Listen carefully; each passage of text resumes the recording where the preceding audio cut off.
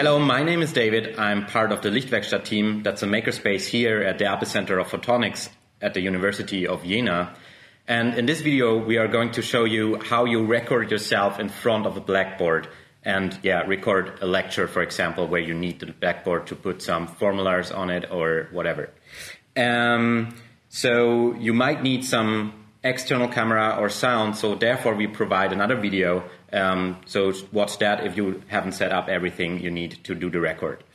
We are going to talk about in this video about how to detect a source or to pick a source for your recording, how to set up the recording in the right way, how to start the recording, and finally we will show you how to create a file that you can upload on a platform like Moodle, which is called the Remux. So let's get started with your recordings. So here at the Epicenter of Photonics, we have a setup already installed, and you will find on the desktop two folders. One is materials and the other one is recordings. In materials, we will provide some slides on, some intro slides and outro slides. And on the recordings, everything is saved in that folders, what you produce. So let's start the software, OBS. Okay, so what you can see here now is you have just this preview area, which is black. And the first thing we need to do is we have to pick a source which is recorded.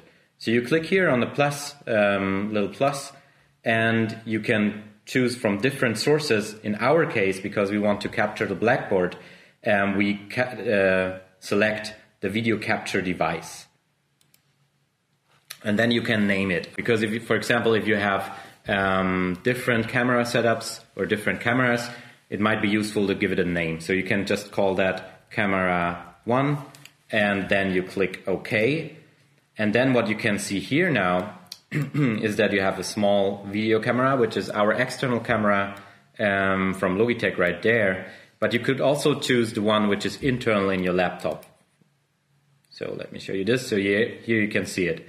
But if you want to record the Blackboard, it's much better to use an external camera because of the quality. So what do you have to do next? So first you should select the resolution and FPS type. So as you can see that the little preview window is not fitting the black window of the software, and to make or to get a good quality resolution, you should definitely change that. So you go to custom, and then in our case, our camera can capture full HD videos.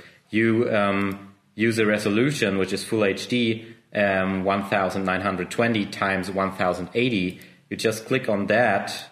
Wait, click on that. I missed it. So here, now you can see that the preview is fitting the black preview area of the software. And then you're all set. So you just click OK. And then what you could do if you have, for example, a camera that doesn't have that resolution that is fitting. So for example, if it's a smaller preview, you can also make it bigger. But the thing is that if the resolution, you should always go with the highest resolution so that you have a good quality in the end.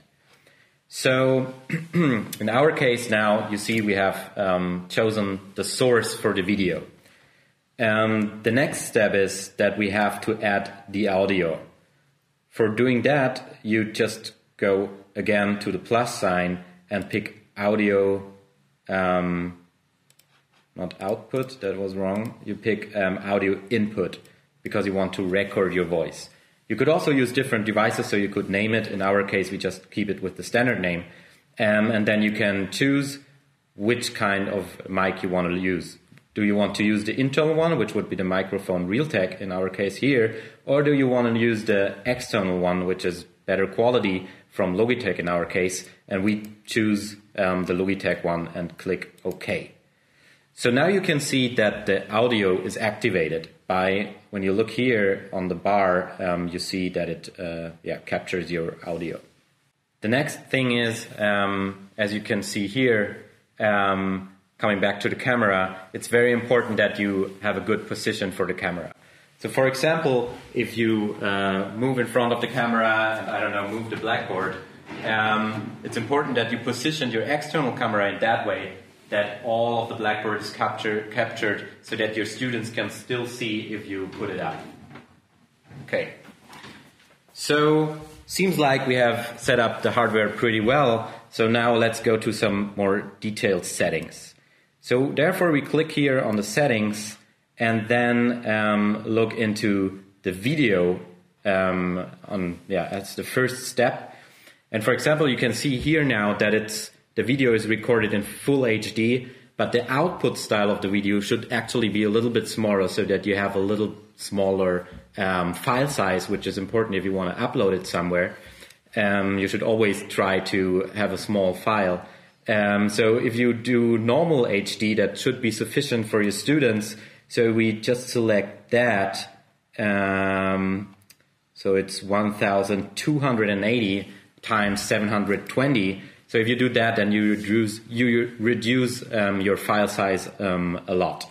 Another thing when we talk about the file size is that you should look at the FPS rate, frames per second. Sometimes you have 60 frames per second, which is not needed in our case or in our scenario. So you should just keep it like it is here with 30 frames per second. That should be also sufficient for your video quality. Okay, then we can have a look on the audio. In our case, we just keep it as it is. You could for sure also reduce it a little bit if you lower the quality of a sound, but it makes more sense to do that on the video part because then the file is much smaller than if you would reduce the audio quality. The last step is to go into the audio and into the output file, and there we can talk about the bit rate, which can also help you to reduce the file size. First, you can check here before we talk about the bit rate. We talk a little bit about the recording quality. So you can see here there's high quality, also you have a low quality, which will also make the file smaller, but in our case we just pick same as stream, because even if you pick the lowest quality, it might be not small enough for your file size. Because video data tends to get large, very large, a video stream has to get compressed so the data can be transferred in real time. The rate of compression is usually specified by the size of data per second. Although we are recording a video here to a hard drive, instead of streaming it live to the internet, the so-called bitrate is a very practical tool to control file sizes. To shorten your upload time, save server space or space of your institution and network capabilities of your students, you should always tend to minimize the file size of your video files.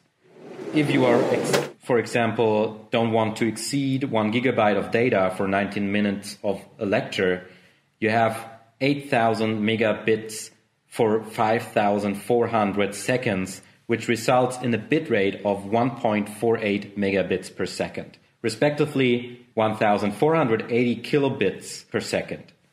The necessary bitrate depends on the shown course content and typeface as well size of your Blackboard writings. Please record a preceding short quality test in the desired bitrate if unsure if the quality fits your requirements.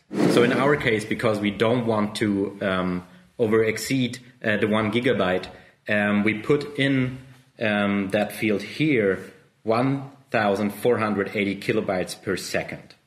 And then we are all set. We click on Apply, OK, and we can start our recording. So don't start the streaming, which is used for streaming. You should start the recording because you want to have later on a file that you can upload somewhere. So let's do so. So now you could walk because it's around and use the Blackboard, for example, to do some very basic stuff. So for example, you can explain E equals mc squared to your students. And that's probably one of the most important things you can teach them. So we are done now with that little lecture here. Your lectures will probably go a little bit longer. But we will do now stop our recording. So let's talk a little bit about the Remux, how to get a file out of your recordings.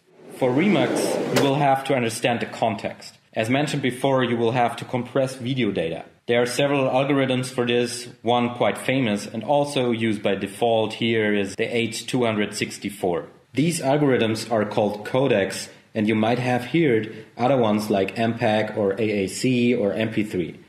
This compressed video data is then stored into a container file, which you can recognize from the file ending.